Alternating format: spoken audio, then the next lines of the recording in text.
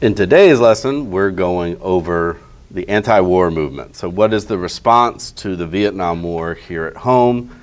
Because it is fairly unique and does not happen up to this time in the United States. All right, get started writing for 1 minute. I'll begin explaining as you continue writing.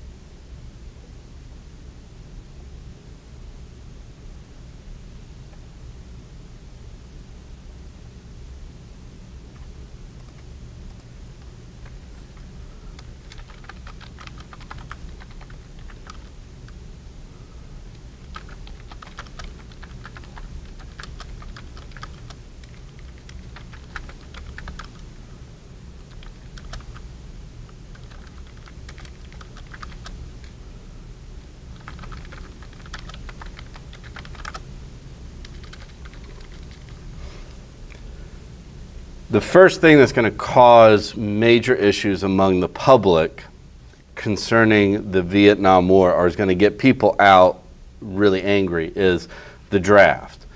So during the Vietnam War, particularly after 1965, so after President Lyndon Johnson is in control of the conflict, they pass a Selective Services Act, which is all men 18 or older are eligible to be drafted. Now, they don't go too old with it. It's generally up to your early 30s. But is that if your number is called, you either have to show why you can't fight, or if you have no excuse, then you have to be sent over. Now, this was not the first draft in the United States history, but with this one, people began to notice certain trends, which was there were particular groups of people that were being drafted.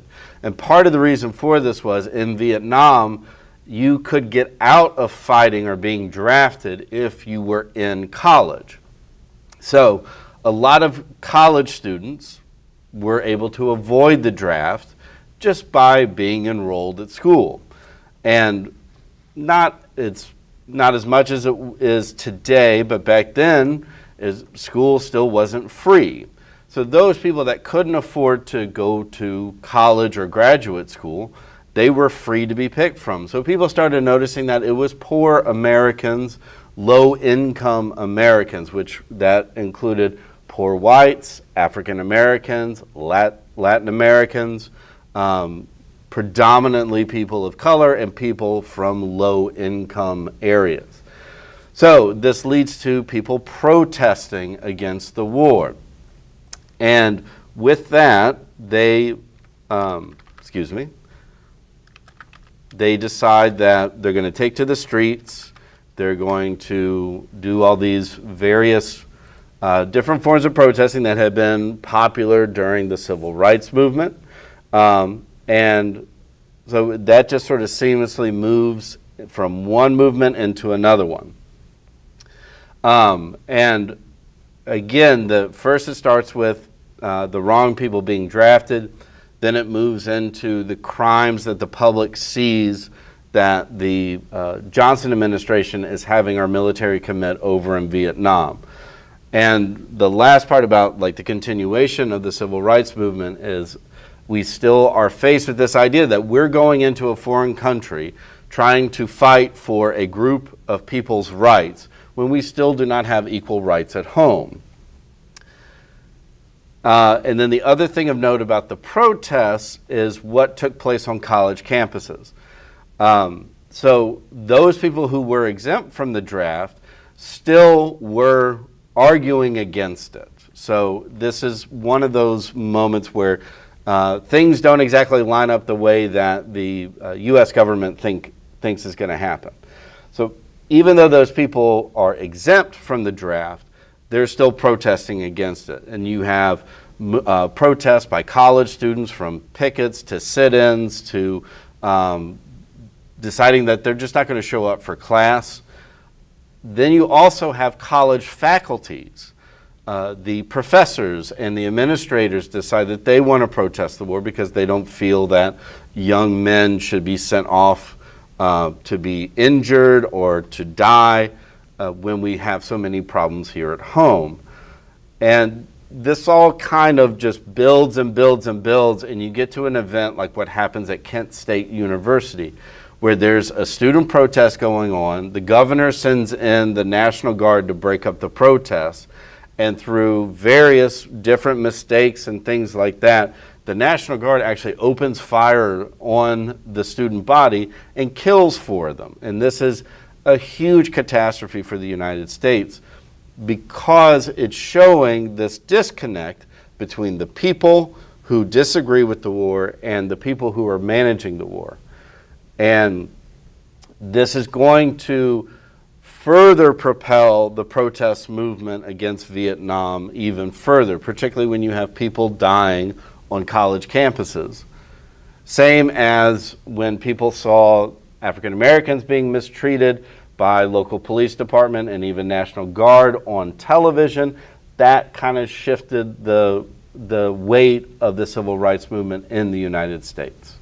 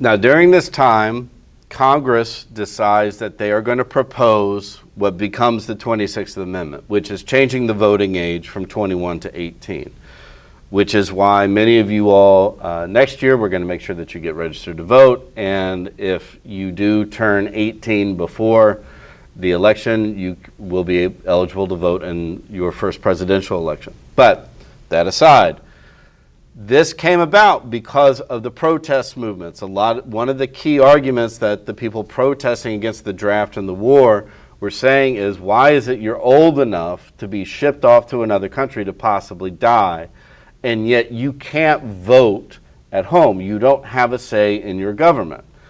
So that's why the 26th Amendment was proposed, and it was unanimously passed fairly quickly. Normally an amendment process can take years. It can, in some cases, it's taken over a century.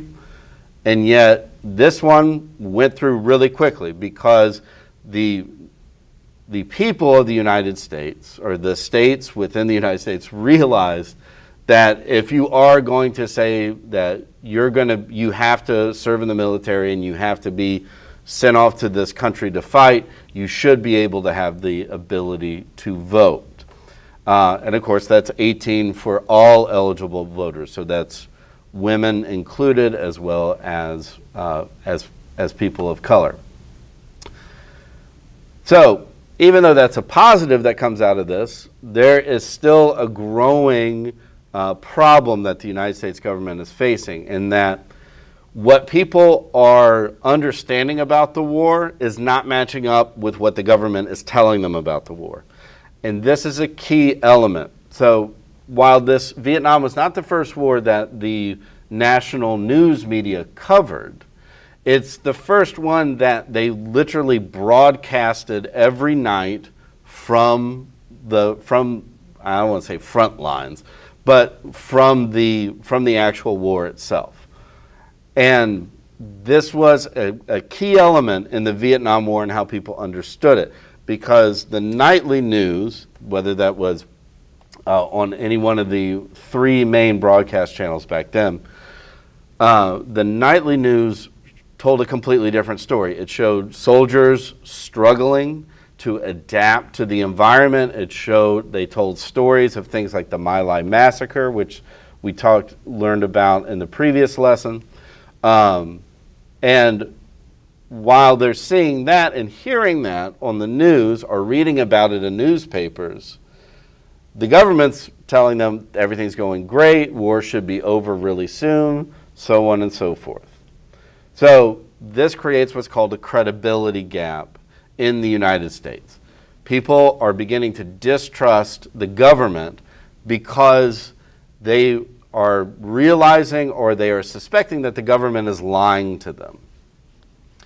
And that again leads to and adds to this fury against the war and feeds into the protest movement.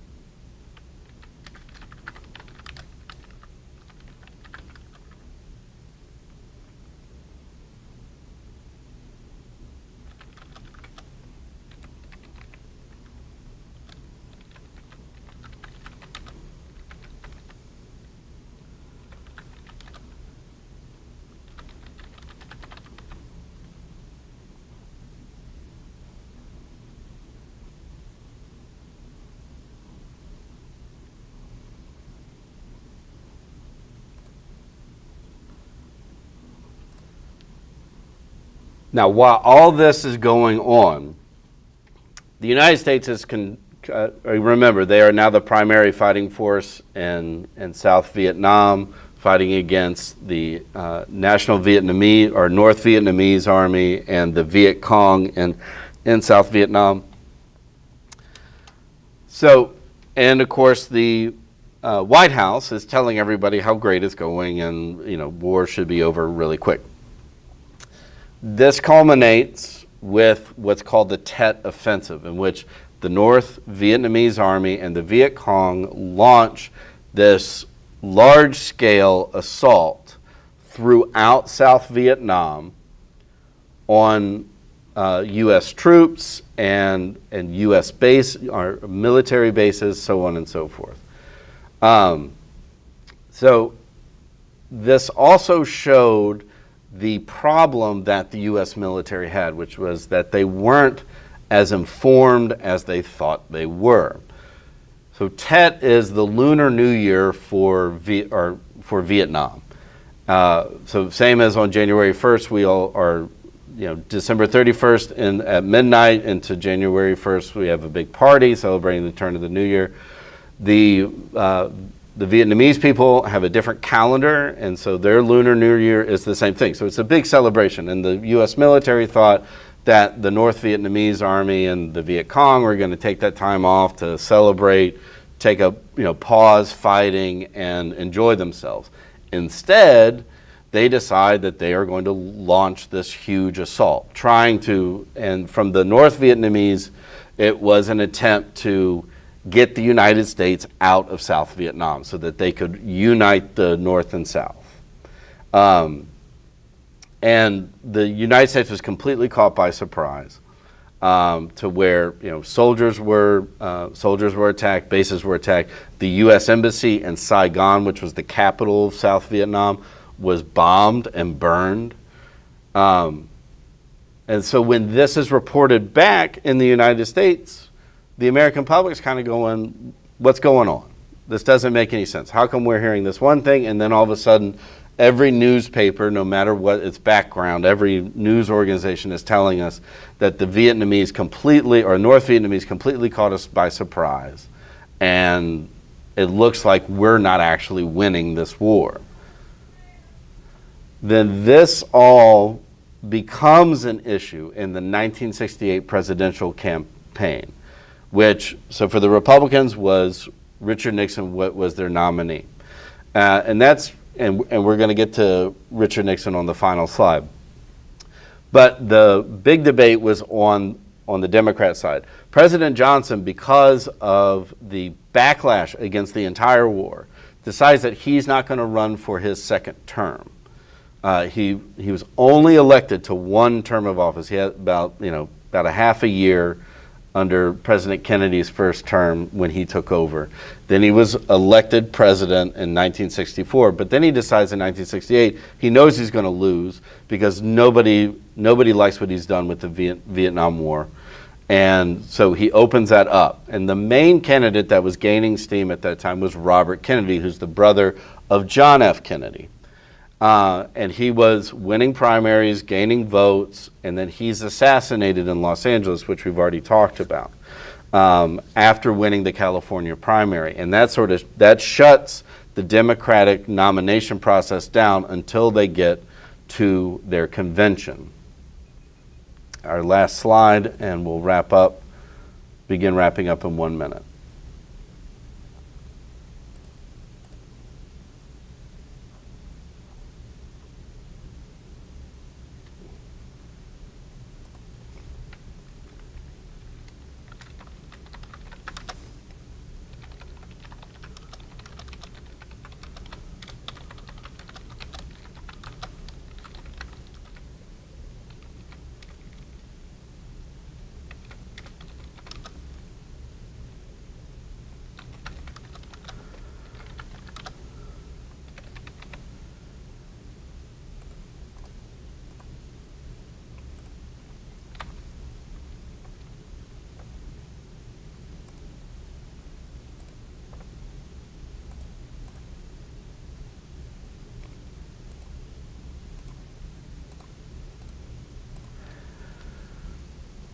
So the picking of presidential candidates comes to a culmination in Chicago, where every 4 years, in order to determine who's going to run for president, the different parties get together at a big convention, a big meeting, and they pick who they're going to put out there for the American public to vote on. So by the time you get to the Chicago Convention, there's several different people who've kind of thrown their hats into the ring.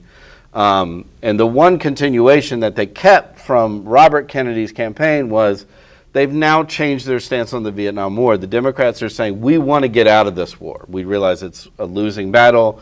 It's not our fight because it's actually a civil war between the North and South Vietnamese. And so every candidate that is proposed at the Democratic Convention, they're anti-war. And so out of this process, I have the wrong name up there. But, hold on, I'm just going back in my head. Out of this process, Eugene McCarthy, which that'll be in your vocabulary. So George McGovern here is wrong. He was in 1972. I'm sorry, I'm getting my presidential elections mixed up. Eugene McCarthy was the person who ends up getting the nomination. And part of this was because during the Chicago Convention, you had a bunch of protests going on. A lot of people protesting the Democratic Convention. And during these protests, the mayor of Chicago sends out the Chicago Police Department to break up these protests, and it ends up like these police beat these people down, and it's all live on national television. So it looks really bad for the Democratic Party. So that's also what propels them in putting forth somebody like Eugene McCarthy, not George McGovern, Eugene McCarthy, to run for president as an anti-war candidate to appease the protesters. So this is a moment in which, now Eugene McCarthy does not become president, but this is a moment where a protest movement, again, has significant change occur, and that because of not only their actions, but the notoriety that they gain, they're able to sway an entire political party into selecting a candidate that has a specific position. So during the election, it comes down to it, and Nixon wins in what we would call a landslide. Now, it's not as much as he's going to get in 1972 when he goes up against actual George McGovern, but, and we'll get to that when we talk about Richard Nixon, but part of the reason he won was that he appealed not only to conservative voters, but he appealed to Southern voters, and he's going to continue that idea. But the people that he called the silent majority, the people who weren't out there protesting. So he was very big on, he was not about withdrawing from Vietnam, he was about we're going to win Vietnam. And then at the same time, he was throwing in these subtle hints that he was going to do things to kind of stem the tide of all these protest movements, and as well to kind of bring an end to the civil rights movement himself. And again, we're going to get to that much later when we talk about President Nixon and his time in office. And we're going to leave it there.